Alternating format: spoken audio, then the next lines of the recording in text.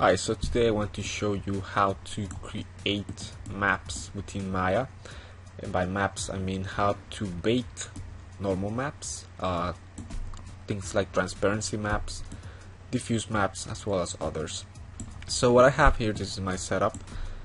This is what the end result should be like. So I wanted to show you just how to bake a normal map and a transparency map. So in this case I have right here just a plane. This is already baked with the maps applied to the model. So as you can see, that's just a plane, flat plane right there, and this is a model that I just made to test or to show you how to bake the normal map and the transparency map, which is why I have like spaces here. I want this exact thing to be baked on this plane. So let's go ahead and start from scratch, create a new scene. Okay, so make sure you go to create polygon primitives and go to cube. Zoom here. I'm going to press 5 so I can see the shaded mode. Press R to scale that. I'm going to scale this just a bit, and I'm going to make it scale that this way, and I'm just going to make it flatter as well. Okay, and this one I want the edges to be beveled, not hard this way. So I'm going to make sure you switch from the animation toolset to polygons, and I'll go to edit mesh, bevel. I'm going to click on the options box, and I'm just going to set it to 3 segments, and it doesn't really matter, this is just to show you how to do this. So bevel that. Okay, so this is what it looks like now. And I'm just going to duplicate this piece, press Ctrl D and just move it to the side, press W so you can move that, Ctrl D again and move that to the side, and let's do one more. Okay, and I'm going to duplicate this one, press E to rotate it. Just going to rotate it, and again it doesn't really matter what exactly you create. Doesn't have to be the exact same thing. And just again, this is just to show you what I'm going for here. I'm going to move this one up just a bit and Control D, duplicate it. Okay, so this is what I have right here. So basically I want to bake this as a texture. I want it to on a flat plane, because let's say this is for a game and I really want to have to model this. Let's say it's like a fence, like a wire fence, and I don't really want to I don't want it to be a model. I just want it to be a plane. Although actually that's not a good example. You really wouldn't want to model the fence. You would just get a picture for that. Anyway, let's go to create polygon primitives and just create a plane, flat plane. Press R and scale that. It's got too many subdivisions, so I'm going to open my channel box, which is right here. If you don't have it open, just press Ctrl A.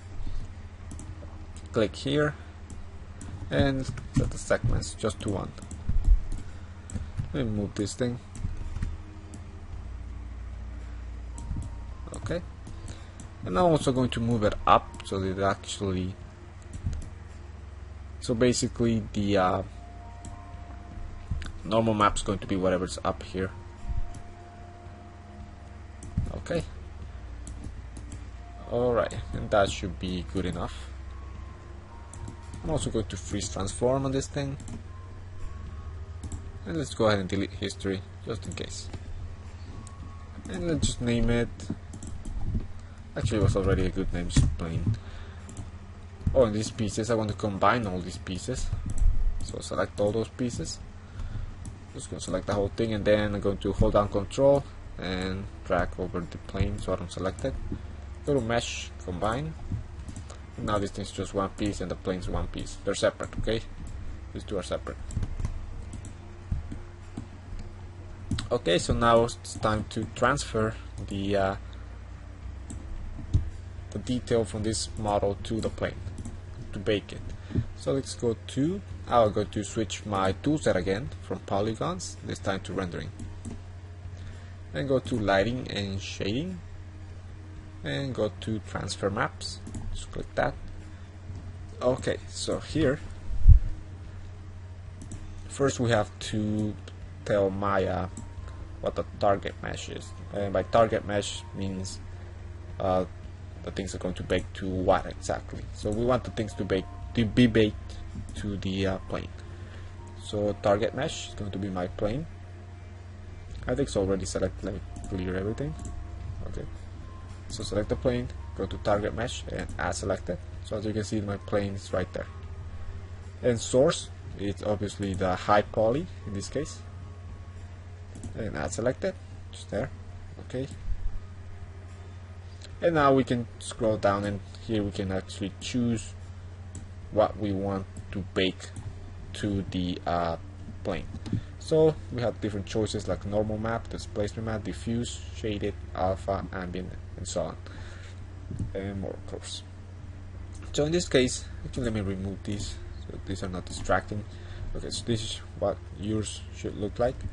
So I'm going to click on the normal one because I want to bake a normal map, and you can click diffuse, but in this case I don't really want to do that. I'm just a great plane, but you can do that if you want to.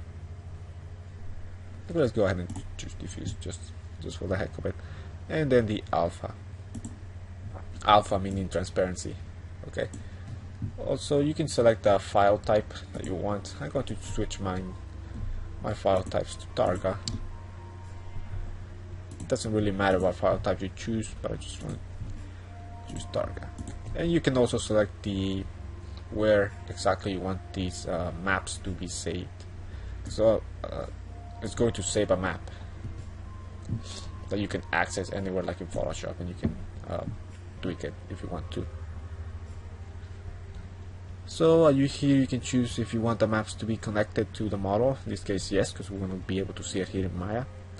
I'm going to want to connect everything manually. We just want Maya to connect everything for us. So yes, and new shader, that's fine. Here you can select the size. I'll set it to 512, just a smaller size, and everything else should be this way. You can change the quality. The higher you have it, the longer it's going to take for this to bake. I'm just going to keep it to a low, it should be fine. Mental rate common output, it's same thing. Again, normal samples is going to make it so that it takes longer for it to bake, but of course you're going to get a better quality for the map. I want to bake alpha. Then the last one is the advanced options, which sets what the search method will be. So here I'm going to set to closest to envelope. Sometimes you want to choose inside the envelope only, and what the envelope is you can set it here if you want to see it on the display envelope. It's basically the source mesh. Okay, and I think now we can just go ahead and bake it. Okay, so just bake and close, or just bake. I'll just bake and close it. Okay, so it just baked, and now we can go ahead and see the results. So I'm going to move this out of the way, and right away you can see that you don't see a difference here, but of course you have to enable high quality render. So you can click right here, go on the render, high quality rendering of viewport 2.0. I'll just set it to high quality render. And you also have to enable texture mode, so you can see the texture. So I'm going to press 6 on the keyboard, and this is basically what I got, and it's actually not exactly what I was hoping for. So in this case, as you can see, I obviously did not make sure that the options were right. So as you can see, this looks really dark. That's not really what it should be like. So I'll just go ahead and set it back into place, and this has to do with the envelope of the object. So I'm going to go ahead and open that menu again. You may have to reassign the target mesh and the source mesh. So basically this time what I want to do is I want to make sure that I can see the envelope. again close this to envelope. Okay, so basically what I want is to make sure that the envelope, which is this red thing, because at least includes the top. So I'm going to set it to 1.5 in this case. As you can see, it's on top of the model, so it's basically going to include it's going to make sure that this time, because in the last one the top was not included, which is why it was completely black. So this time it's going to include that, so we can bake it. Okay, and now that we baked it, we can move that to the side, and as you can see, this time it's not dark as it was before, so it was not including those areas. So as you can see now, we can kind of see the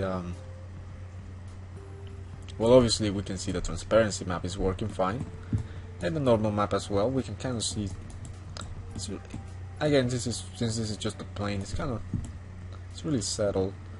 You can't see it that much, but there is normal map, and you can kind of see the beveled edges for this. So that's basically what I wanted to show you, was how to see the normal map, how to bake a normal map and a transparency map to a plane within Maya. This is basically how you would do it, and again, you can also use other maps such as diffuse and others as well, and those maps are saved within your computer, and you can open them in Photoshop or any other program that you want. Okay,